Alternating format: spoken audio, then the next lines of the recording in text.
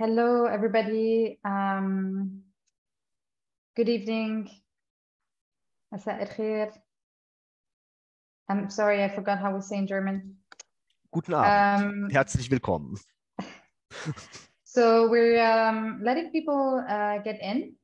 We're very happy to be with you today. There's still people coming in, so we'll wait 1 minute as people are entering.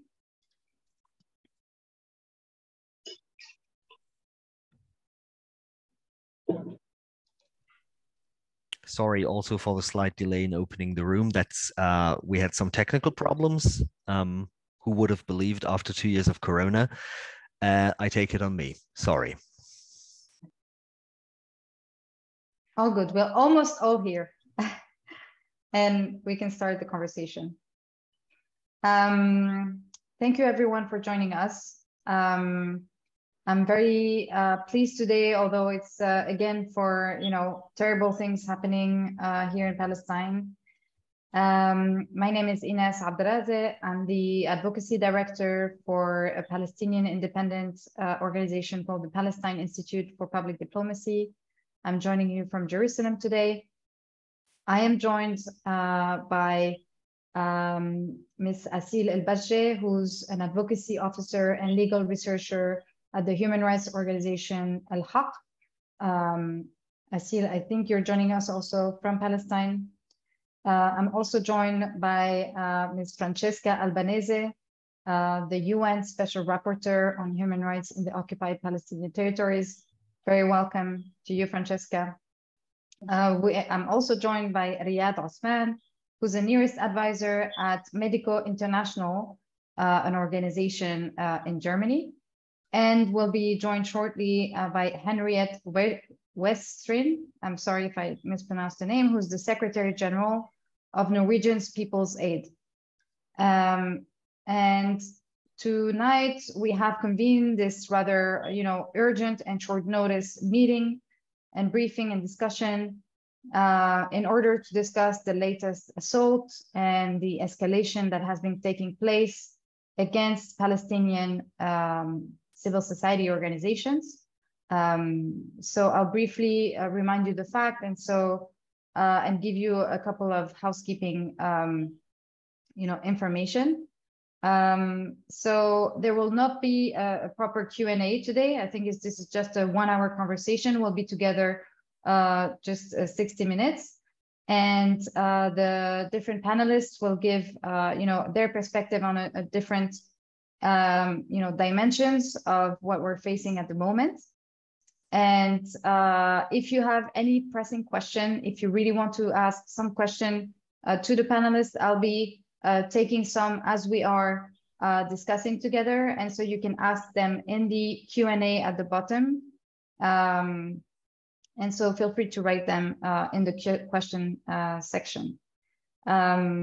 So basically we're here today because on Thursday morning, the Israeli army raided and assaulted in the middle of Ramallah 7 human rights, but also civil society organizations in general who are doing tremendous work in Palestine around a socioeconomic issue, human rights issues. They've raided their offices, they've forcibly closed their offices, they've stolen some material. This is just the latest escalation into longer trends into criminalizing and trying to prevent Palestinian organizations from doing their work. And so this is also exactly why I want to start with Asil today. Asil, so you're working for Al-Haq, one of the organizations that has been under attack, that continues to be under attack, that is under heightened risk of the staff being arrested. Can you please tell us a bit about what happened, but also what does it mean for your work, and why do you think Israel is cracking down on your work now? Thank you, Ines, for the introduction, and thank you, Medico, for organizing this webinar. I might start with what happened, and then we could go through the context through which this latest attack has been ongoing for decades, actually. And as you mentioned, it was a week ago that our offices were raided. 7 organizations, 7 Palestinian society organizations were raided, and materials were either confiscated or damaged, as well as a military order was affixed to each of the 7 organizations, demanding the closure of our organization, because as per the military order, our operation is basically illegal. And this has been operating, or this follows a year of building on, and a year of attacks starting from October last year, whereby Minister of Defense Benny Gantz announced or designated 6 organizations as terrorist organizations under Israel's domestic law. And basically, this law is, first of all, illegally applied to Palestinian civil society registered under Palestinian basic law and operating in the occupied Palestinian territory. And the law itself is also problematic in how it has very broad provisions of what constitutes terrorism, basically, and it entails very dangerous complications on the staff and the operation of the 6 organizations, varying from imprisonment of the staff of the organization, and this could lead actually to 25 years of imprisonment to the senior positions in the organization, and down to 5 years of imprisonment for other staff of the 6 organizations. We're talking also about some of the consequences of this designation is that our work is basically an asset, is eligible as per this designation for confiscation. And we are also under threat of being closed. And actually this designation was followed by military orders from the military commander, which gives the same effect to the designation. The interesting part about, not interesting, but the different approach Israel has used in this October designation, because this is a long-term campaign to suppress and silence the voices of human rights defenders, is that it was trying to attack the donors and the friends and the supporters and the international community of Palestinian civil society, by having these specific provisions in the law, which says that also the supporters of the organizations are deemed illegal through their supporting the organization. And Israel was thinking that with this designation, it could intimidate the donors, and it could pressure the donors and the partners to basically stop the funding. So eventually we are not operating anymore as 6 organizations.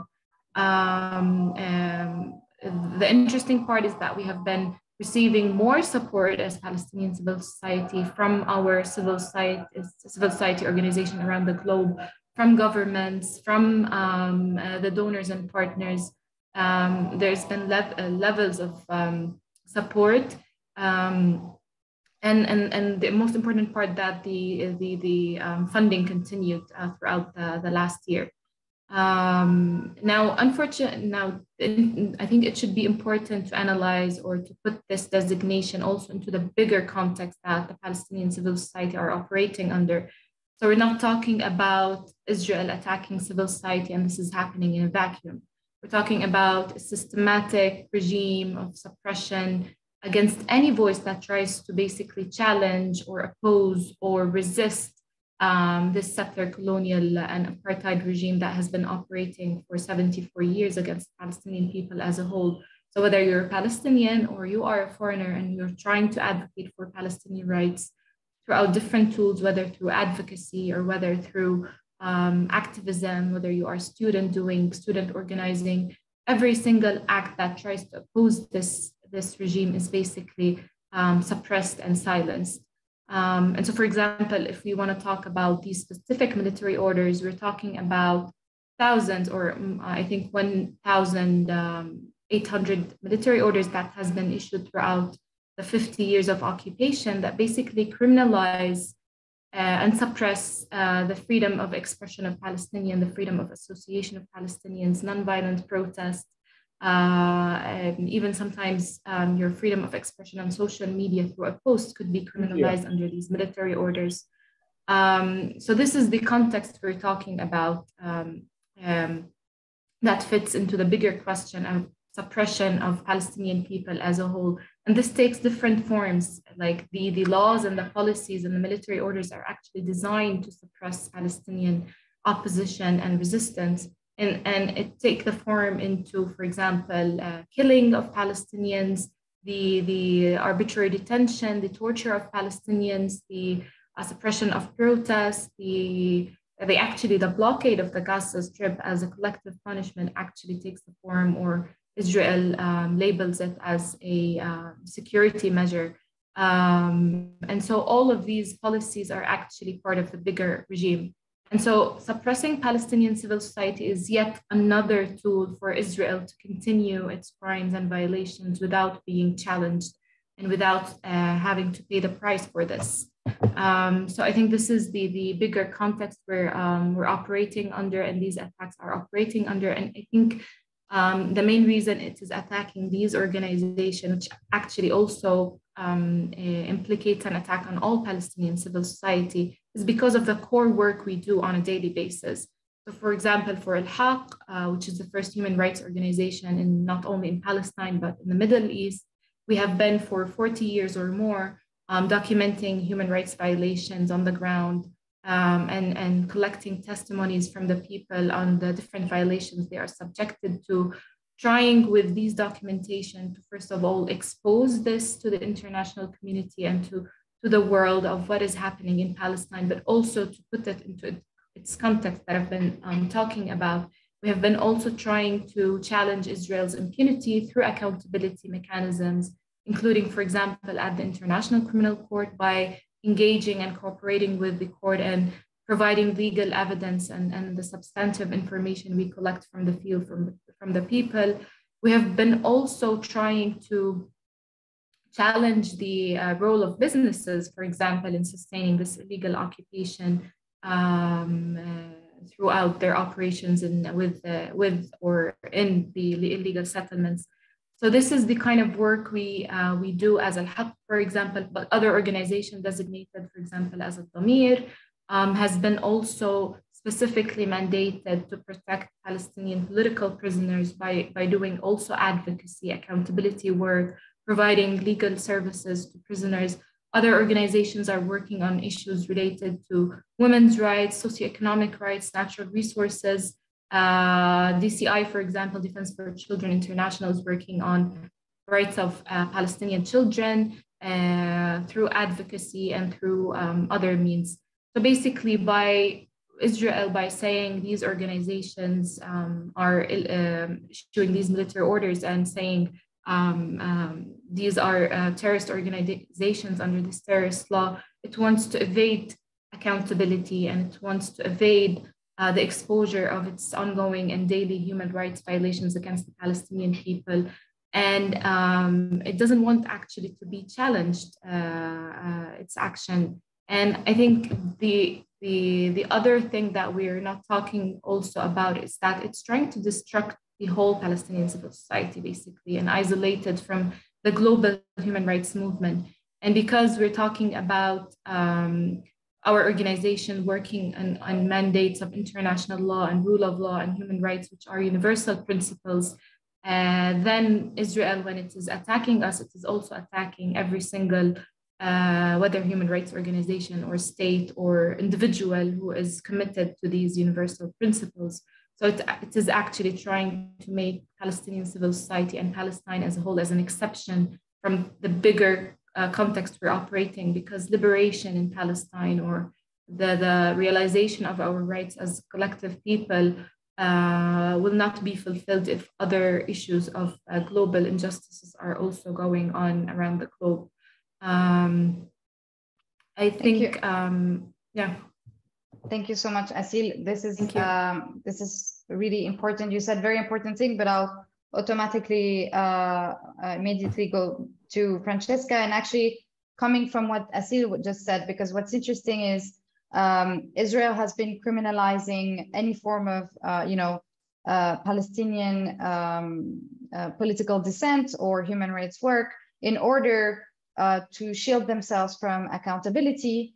Yet what we see with this accusation and criminalization of these organizations is that Israel knows that it can do, it can escalate the attacks against these NGOs because it benefits from impunity. Because after the designation, although European countries didn't follow through, yet there was never any accountability or actions taken to hold Israel accountable. And I think here I want to hear more about your legal analysis, because it's very clear that these, the cracking down on these organizations is illegal under international law. So can you explain a bit more, from a legal perspective, what it means? And most of all, because a lot of European, government officials or European practitioners are listening to us. What does it mean? What are the international obligations of these third parties and actors? Thank you very much for joining us. Thank you very much to you for organizing and for inviting me. I think that Asil provided a fairly comprehensive overview, and probably just to complement what she said, the problem, I agree that the problem is with the counterterrorism law, which gave room, which allowed for the designation as a terrorist organization of renowned Palestinian human rights actors.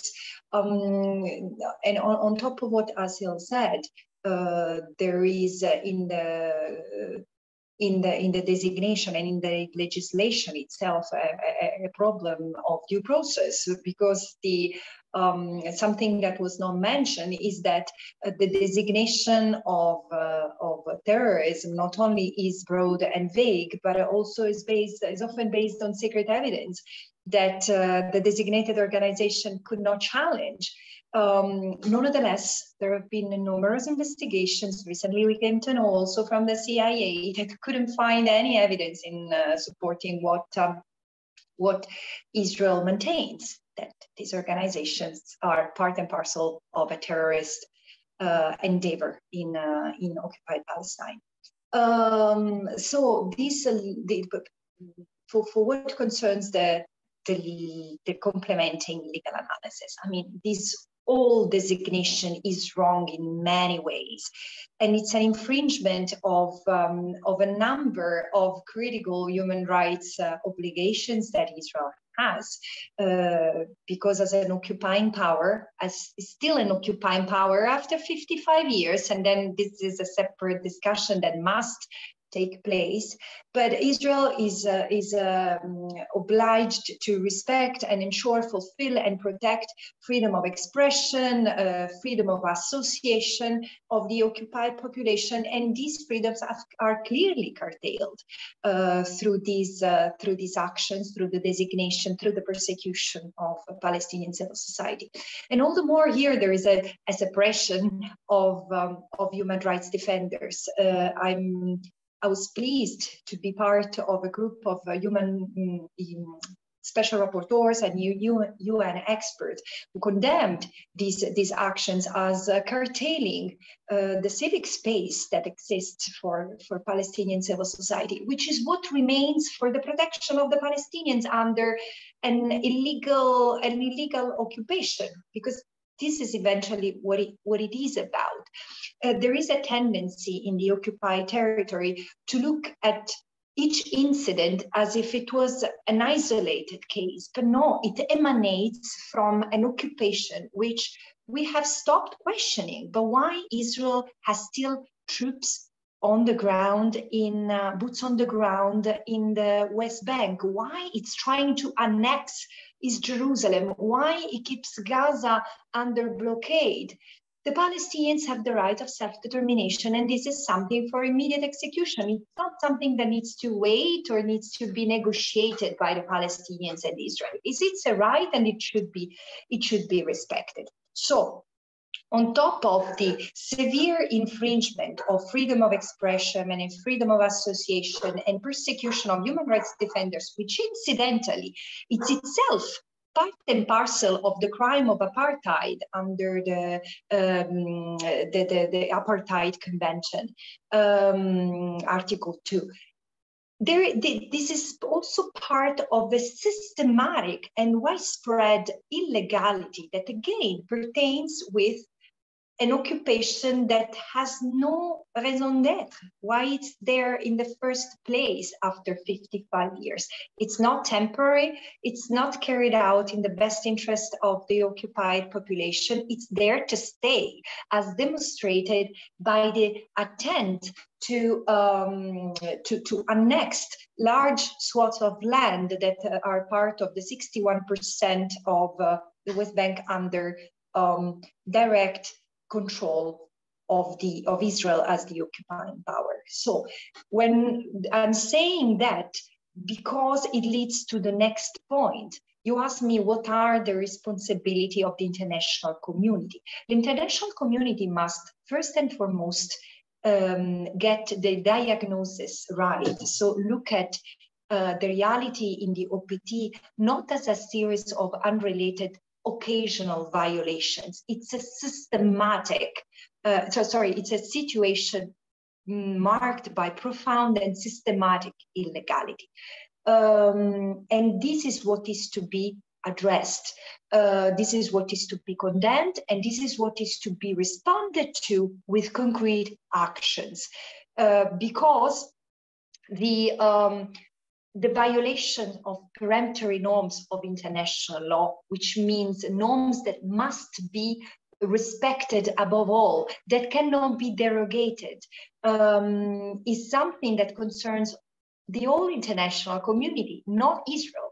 The right of self-determination of the Palestinian people is an obligation that the moment Israel doesn't comply, the moment Israel violates that right of the Palestinian people, automatically the other states are responsible to make sure that that right is realized. And this has clearly not happened. So what should happen now is to make good use of the package of measures that the UN Charter offers, use diplomatic, political, and economic measures to put pressure on Israel to comply. I mean, it doesn't take a genius to understand that when there is a violation, then the law must apply, because otherwise we create a system that is imperfect, not in nature, not conceptually, but in the way this is executed. And it makes it gives a reason to other states to behave in the same disrespectful fashion.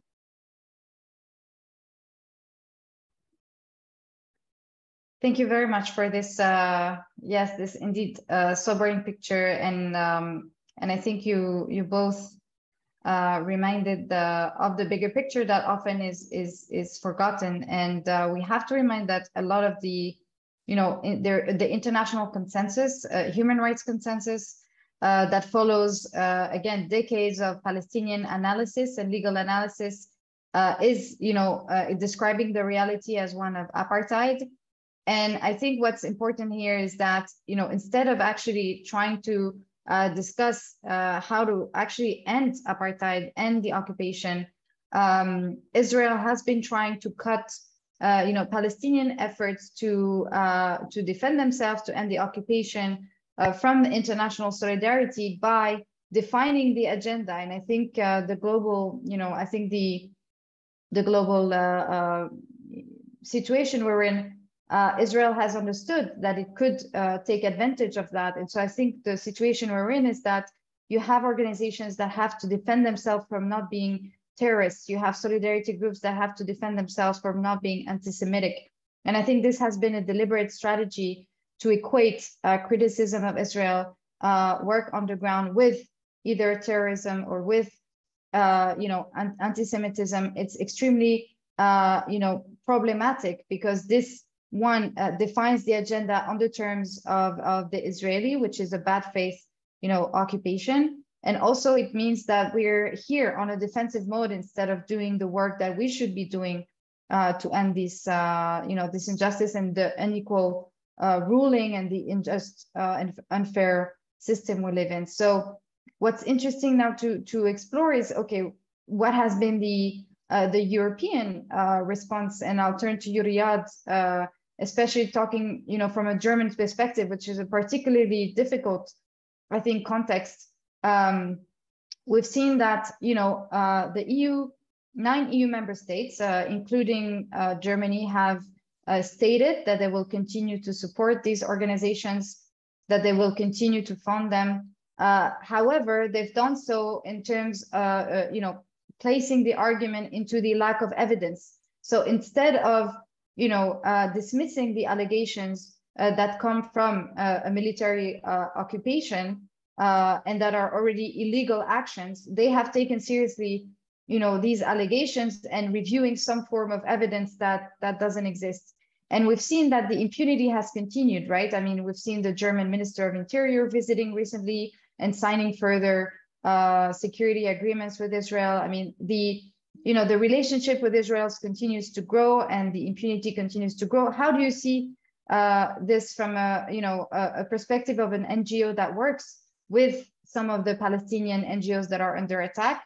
How does it impact your work and your ability to operate in your own country?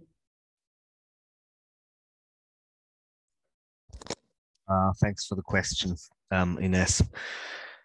Yeah, well, it is complicated, as you said already. Let's maybe start with the easier part of the question, which I feel is more the legal part or the practical part about how it affects our operations there and here. And then we come to the more complicated political part, and I'll try to be brief on this one. So the legal aspects so far, in the absence, as you said, as Francesca and Asil also rightly said, in the absence of any evidence, there is no legal risk emanating from the German legal system or European anti-terror legislation.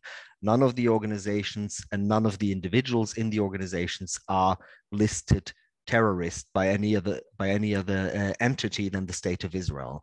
So pretty much we carry the same risk as other international actors. Asil already mentioned, for Palestinians, according to the Israeli anti-counterterrorism law, this can carry sentences up to 25 years in jail. For us, this is much less. For identifying with these designated organizations, it's up to 3 years. For providing resources, as we do through our funding, it can be up to 5 years. But to be realistic, I mean, this would not only go for NGOs or German political foundations. I mean, this is taxpayers' money. So how realistic is it that the Israeli state comes after German decision makers, or even after German staff on the ground, which is also being debated among German institutions, how high the risk is for our employees, especially for our Palestinian employees? And honestly, I do not see, I mean, of course, I see the legal threat in principle, according to the very vague Israeli counterterrorism law of 2016, but I don't see an immediate risk. This is not about us mainly. At least not about us as German NGOs or German political foundations. This is about Palestinian organizations and undermining the work, the documentation of these rights breaches, etc., as it's already been said. The thing is here, the question would be how bad is the situation going to become? And I think this largely depends on the further response, how resolute and determined that response will be. And I'm not talking only about a German response, because I think the Germans, as you said, due to their very special relations to the State of Israel and German Jewish history, genocidal history, obviously they wouldn't be spearheading a more resolute response. They might join one if it's being spearheaded by other European countries like France and maybe some of the Scandinavian countries or whoever else. My impression is that the very hesitant reaction to the designations of October 2021 emboldened the Israeli government. Had there been a resolution, had there been a resolute response back then that this is unacceptable, as they've, by the way, said now. I mean, you must give them that the current statement is much sharper in tone than the last one. The last one didn't say. I think actually from the Germans there wasn't even their own statement against those designations. They took very long, and I think what then was the result of them verifying the Israeli dossier was essentially the joint statement of those 9 EU member states, which was more soft-spoken than what they've published now. I feel that if they continue to basically merely condemn the Israeli actions and not basically not talk about further consequences, except for temporarily soured relations because what is maybe perceived to be a too tough statement, then I think the escalation will continue. Say the European countries just continue to fund, then I think we're going to see those arrests. Of course. I mean, closing the offices and leaving a military order based on an ordinance of emergency regulations of 1945 by the British. In the first place, what kind of what's the basis for this? What's the understanding of a state that usually portrays itself as the only democracy in the Middle East? It's of course largely anti-democratic. At that when the same state, and here I get back to what you also said earlier, what Asil said in the beginning, I also see that this is not merely against the work of the affected 6 Palestinian organizations. I mean, we as Medico, we support Al-Haq, and we support the Union of Agricultural Work Committees and the struggle for Palestinian land and water rights in Area C of the West Bank. But the blow against the European Union is, I think, quite clear, and it follows a certain tradition that we've also been observing over the past couple of years. If you look at the alliances that the Netanyahu government has been crafting with illiberal political forces abroad, like of course Trump and Bolsonaro in the Americas, Orban and Kaczynski here, but also the Austrian government 1-2 years back. So these were anti-EU, anti-liberal, and in some parts one cannot say it in other terms than openly anti-Semitic political forces, and that didn't affect them very much. So yeah, maybe I'll leave it at that. I do not think that due to a German decision by the government, we will run out of funds at the moment. So this is not my worry. It's really more my worry that the Israeli side will manage to practically make work there impossible by all the action it has taken over the past couple of months, especially to try and achieve a full control over the organizations that constitute a very central part of what I would consider the progressive bits of Palestinian civil society. And there are 2 things I need to say because I think it was not. I think it might have been a misunderstanding. The event is not only being hosted by Medico International, just for the audience, it's also hosted by Norwegian People's Aid. So I'm very happy that Henriette is with us as the Secretary General. And I'd also like to send out some greetings and thanks to our Medico's Executive Director, Zafrir Cohen, who's now in the audience. He's invisible, but he's there, who's been very supportive of this event. So thank you also for that. Thank you, Riyad. I think you make an important reminder in a context where I think, we won't name and shame anyone, but it's clear that in Germany it's been very difficult to speak out. A lot of the organizations today cannot, come out and don't want to come out and speak out about Palestine because there's an automatic crackdown, of accusation of being anti-Semitic, a chilling effect. And I think this is where I want to, turn to Henriette. Thank you very much for being with us from Norway. There is a clear political dimension. It's not a legal issue because, as we said, these these accusations, these false allegations, and the disinformation has been going on for a while, and trying to really I think discourage international actors and international civil society from working with Palestinians. And so with your experience in Norway, how have you been feeling in the past years? Like, have you felt more under scrutiny? Have you received any attacks? Because there are certain numbers of groups that call themselves NGOs that are working to spread smearing and disinformation, sending false reports to international actors, parliaments, governments about Palestinian Palestinian civil society, Palestinian actors. How are you operating in this context, and can you tell us a bit more about your experience now as an international partner of Palestinian civil society?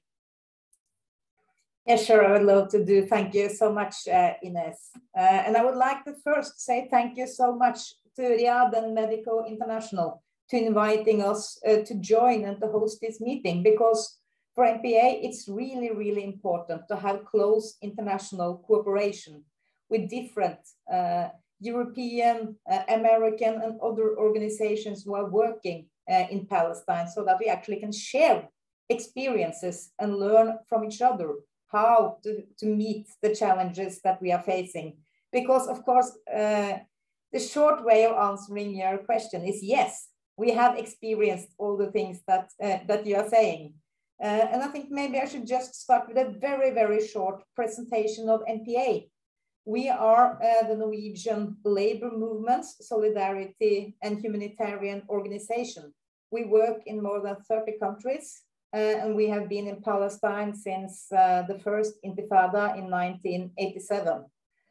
We always say that we take stands in conflicts. We do work humanitarian, but we also work politically, where we say that we should join people. And Palestine is not one of our economically largest programs, but I think I'll say that it's by far the most important political program. It takes a lot of resources on the political level, and it takes a lot of resources to understand all the time how can we continue to work there, and how should we do our programming in a way that we can continue being a safe political support, but still survive as a legal organization in Palestine. We have our head office in Gaza, and we have had so all the times. Today, we are a partner with WAWAC, and we have also before had several of those 6 as partners. And we work together with many organizations like Al-Haq, who will come and visit us in Norway in September, which we really look forward to. But I will also say that I fully agree about what has been said, that it's definitely nothing new what we see today. And the terror designation is just the latest in a long series of attacks on civil society organizations, both in Palestine and in Israel. And we have for several years experienced, of course, lots of pressure in the Norwegian debate, but we've been quite relaxed to that. I think that there's no problem that we have to stand up for our opinions and explain why we do what we do. And we have like the muscles to stand in these public debates. But we have also seen a lot of pressure directly from the Israeli governments in different ways. The first thing we experienced was that we were forced to make a settlement with US aid, actually, because they accused us to break American law by doing material support of terrorism. And that was because we were supporting young people in Gaza joining a democracy course. And they said that by that, it could be called material support to terrorism. And it was an Israeli whistleblower that claimed that we had broken that law. And we all the time, of course, disagreed to the fairness of the claim. But NPA, in the end, had to accept paying a settlement to reach closer. And that was due to the estimated costs and resources and time necessary to take this to trial. We had to conclude that the best decision for us was just to agree on the settlement. And it was really expensive. We had to pay $2 million US. And that's a lot of money for us, for quite a small organization. And they saw that we broke American law because we did material support to terrorists by supporting young people in Gaza, joining a democracy course. Of course, we felt it was fully crazy. But the risk of standing in a New York court, it could be 10 times the money we had to pay back if you lost the case. We felt that we had no chance to do so. So we just had to make this settlement. And of course, after that, we had to have so many other accusations towards us because this is used as a proof of NPA supporting terrorists. So it happens again and again, and we see it now. We have problems with bankings, and they are international banks, see these old settlements saying, hey, NPA, they've been supporting terrorists. We can't have they as customers. We have problems with transferring money. We have international risks companies who says that, well, we can't cooperate with you. So it has definitely had lots of hard consequences. Luckily, we had very good support from the Norwegian Ministry of Foreign Affairs, not in the specific case. Then they said, well, we can't do anything for you. But afterwards, they have definitely all the way said that NPA is a serious partner of us, one of our most important humanitarian actors, and we fully trust them. And they have continued working with us. And also our friends in the labor union, they have really raised their support to us so that we can continue working in Palestine as we have done before. But we had to stop working with USAID. We can't have any cooperation with USAID anymore because the way they make their contracts means that it will be too high risk for us ever trying to cooperate with them again. So yes, it costs us a lot of money, but it also costs a lot of resources on communication, on finance, on compliance, and we always face new accusations all the time. And actually, it also makes us a little bit afraid. What can we say now? How can we work also in the time to come? And that makes them, of course, that's precisely what they want us to be. So in a way, we have to admit that the Israelis, they do succeed because we want to continue staying in Palestine. We want to keep up having the same partners and how to find the right balance. So one example is that when the accusations came towards those 6 organizations, for a while, we stopped our funding to ABAC. We weren't sure if we could take the risk and what the consequences would be. So now we are back again. Now we are funding them again. And now we also have started a fundraising for a new support so they can get new equipment after they lost everything in the ride just a few days ago. But it took some time before we decided, should we take the risk? Can we do so? Can we safely do so? And what will be the consequences for us? It's like Riyadh said, it's not for the safety of our staff or anything like that. We are sure that they are safe and they are not the ones that will be attacked. But on the legal way, what could be the next step that they take? Because I agree with what so many of you have said, that since the international society don't react hard enough, the only thing Israel have understood that they can take the next step and the next step and the next step. And we are a little bit worried what comes after this. But we have to stand together with our partners. Of course, we have to do so. But yes, it's lots of consequences. Thank you.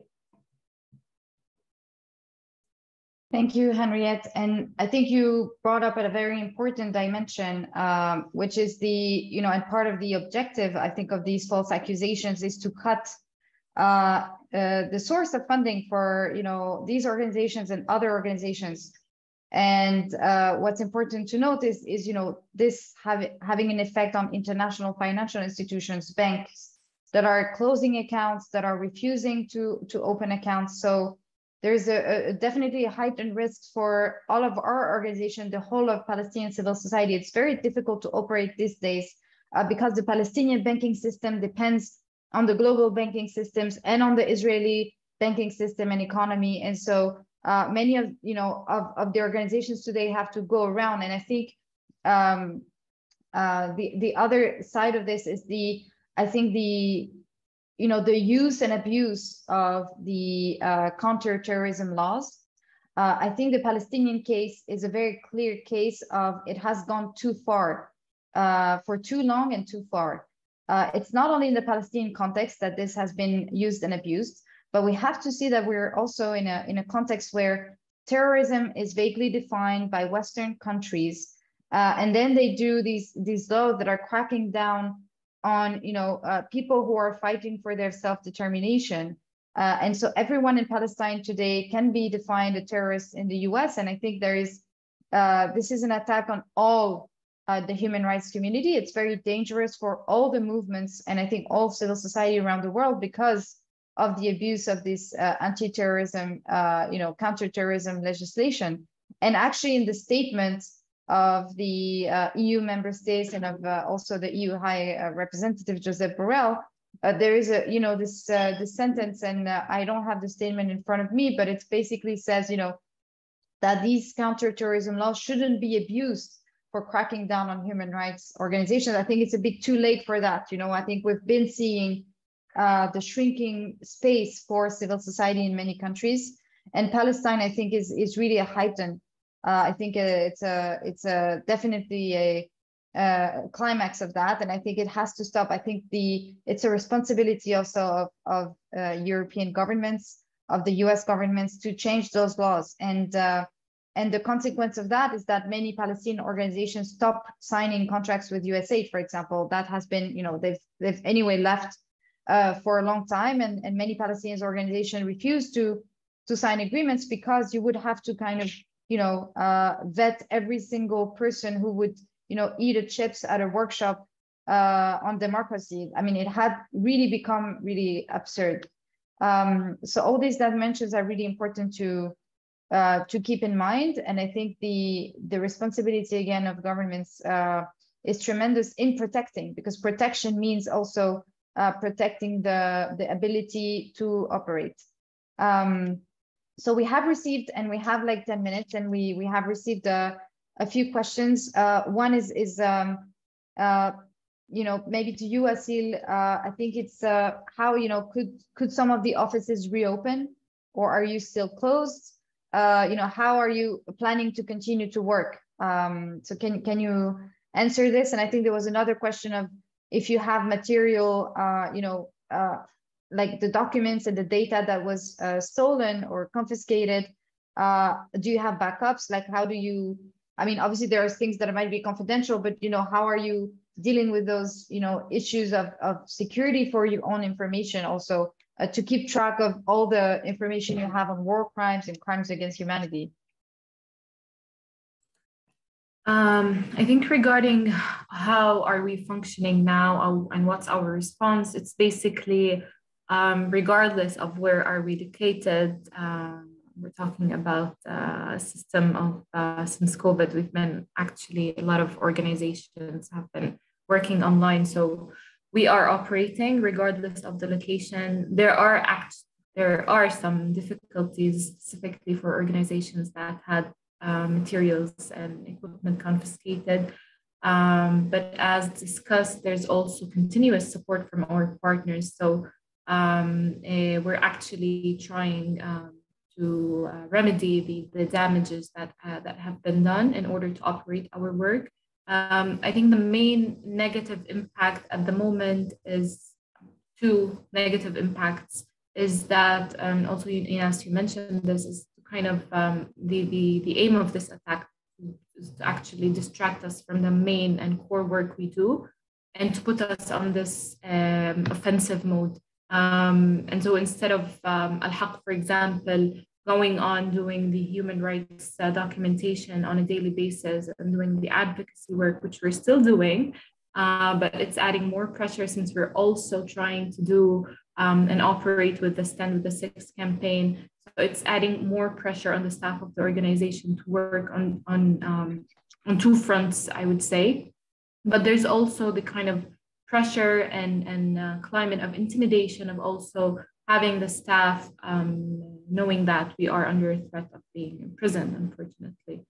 And the other layer is also our security and our the protection of the files we work on, and the data and communication we work on, specifically regarding the victims that we document the cases to, and the files we submit, for example, to the International Criminal Court or to the current International Commission, UN Commission of Inquiry, and other accountability mechanisms. Now, how are we backing up or using our data? It's more of a confidential question, but I think no one could operate under such circumstances. No human rights defender could operate under such pressing the circumstances. And this is why the pressure should be on immediate actions. Now, it's like way too more for after 10 months of this designation to just issue a state of condemnation. And so the immediate action, that like specific demand that we have, is to rescind the military orders and to rescind the designation. And the more broader kind of ways to challenge Israel's impunity is to do these countermeasures and sanctions on Israel, including, for example, stopping, freezing diplomatic ties, freezing arms trade with Israel, freezing the security trade with Israel, stopping the trade with the illegal settlement enterprise. And for specific countries, those could be with specific agreements that they're actually rewarding Israel with its ongoing violation and harassment of human rights defenders in Palestine. The EU, for example, is re-signing this Association Council agreement with Israel, which basically celebrates and has one of the provision that says that we are working because we have a mutual human rights record with Israel, which Israel is not complying with, as we all know. So one thing that could be done is to basically stop these agreements. This is to send a message to Israel that it cannot continue with all these violations and systematic attacks on civil society with actually no price. Thank you very much. And actually, I want to then probably give 1 minute to each speaker to tell us what does this accountability look like? What kind of measures? What are you expecting from your respective governments, EU governments, the US government, third parties? What can be some of these actions that we're talking about in order to make sure that, one, these organizations, the Palestinian organizations, are protected, but also that Israel faces the consequences for its act? And on what you just said, Asil, I want to I think remind, and I think it's good for civil society and journalists who are listening to us to look further into this, but only between 2015 and 2020, just to give the number on Germany, the value of exports, licenses, exports of military equipment to Israel was 1.4 billion euros only for Germany. So, there is a very also a responsibility, because the equipment that is used by the Israeli military can be often US equipment or European equipment to crack down on organizations. So if you can tell us just in 2-3 minutes that we have left, maybe starting with you, Francesca, about, especially from what you said about respecting the right of self-determination of Palestinians, what can today third parties do first and foremost? Can you hear me? Yes. International law obliges, creates some obligations on states. For example, there is the obligation not to support a state which commits international wrongdoings, not to extend, to ensure that the illegal act ceases, so it's brought to an end. And so these are clear messages to the fact that international community, as El was indicating, should reconsider all its agreements with Israel, unless Israel complies with international law. But again, it's not just about. For sure, it's necessary now to protect the civil society, but then the civil society is also a reflex of how Israel treats the Palestinian people. So the overall illegality is to be tackled, and I see no other ways than by ensuring the respect for international law. It's not. We are not talking of making exceptional rules for the situation in between Israel and occupied Palestine. No, it's just to apply the law as it stands and as it should apply universally. Thank you very much. Henriette? Thank you so much. This has been debated a lot in Norway for a long time now. And we are sure that we think that the response from the foreign ministry has come too late and has been too weak. Norway has said that they prioritize coordinating internationally and did not want to do anything alone. So that means they were together with EU on the 27th of August, saying that they were deeply concerned by the rights, but we definitely think that's too weak. And we do need a clear demand on Israel to withdraw the terror designations and let the organizations work freely. And different countries have to show that they are willing to put force into that demand. Norway is today a member of the Security Council until the end of this year, and they have said that they will raise the case during the monthly meeting on the conflict in the Security Council tomorrow.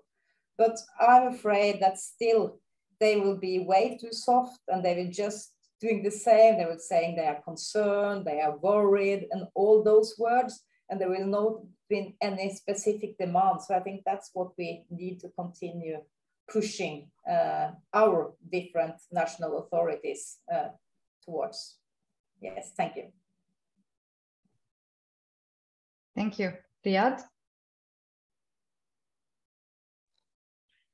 So I'm, of course, also like everybody here, almost speaking on behalf of an NGO.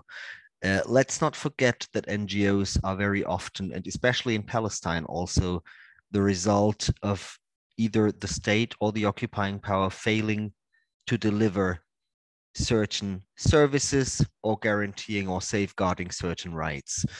So I think your question, of course, is much, much larger than the question of those six, respectively 7 organizations and the Israeli attempts of outlawing them. It is really, as I think Francesca said, a matter of law and decades of rights violations that haven't been attended to, that have pretty much gone unanswered. And I think had this not been the case, then first of all, some of the organizations we're talking about today wouldn't even be in existence. Second of all, then probably Israel wouldn't have felt emboldened to criminalize them. So I think what I would wish for from the German government, and I know there's a lot to ask in the face of special relations with the state of Israel, where these relations should maybe be special, particularly with the Jewish people, not necessarily with the state of Israel, but that's maybe a particular confusion or deliberate mixing up partly in Germany. I would wish that they wouldn't apply double standards, that rights breaches require a certain response, and this response should be the same for every state. Thank you. Thank you very much, Riyad. So I'll remove my hat of moderator for a second and also have, a couple of points to conclude. Also based on a question that was asked that I just saw about the Israeli legal system and why these organizations are not, trying to go into the Israeli legal system to defend themselves. I think the important thing is to understand that the Israeli legal system is not fair. It's made just like the rest of the system. It's a system where Jewish people have more rights than Palestinian people. We have to realize that we have staff from these organizations that are still imprisoned, arbitrarily detained without any form of fair trial, no charges. Our friend and colleague Salah Hamouri, who's a lawyer from Ad-Damir and is also a French citizen, is still in prison. Shada Ode from the Health Work Committee, who is 60 years old and spent 18 months in arbitrary detention and was just released in June just for working for one of these organizations. So, the Palestinians try sometimes to go to Israeli courts, but it turns out that even until the Supreme Court, as recently as a few months ago, the Supreme Court validated and green-lighted expelling and ethnically cleansing a whole area in Masafir in the south of Hebron in occupied Palestinian territory, expulsing and demolishing villages. So the system itself, the legal system itself, is validating these legal approaches. And so I think my demand would be to always question when you receive official information from Israeli sources, to question these information, because there has been disinformation, there is misleading facts, and always trying to criminalize Palestinians. So I think it's time that such information is not taken for face value. It's time to question the good faith of any Israeli actor that is again accusing Palestinians. I think this has to be really important, and also, of course, to listen to Palestinians and to listen to what they have to say. And so, many of you might have, follow-up questions, comments. So we are all available. I think, all of us here, Asil included, and the people in the panel, I think we can share. I'm happy to share my contact details, and Al-Haq has contact details. So you can always ask the organizations themselves for, if you need information. And so we'll be happy to provide, Medico International and Norwegian People Aid, who have been co-organizing, I'm sure can give you some information, contact for follow-ups. Thank you very much for being with us this evening, and for staying with us, because we're still 100, even if it's very late. It's 8:30 for many of you in Europe, and it's 9:30 here in Palestine. So thank you very much for being with you all for this very, very rich and interesting discussion. And, we'll continue to work and, see you next time soon. Thank you very much. Bye. Thank you. Get well, Francesca. Bye-bye. Have a nice evening. Thank you, everyone. Bye.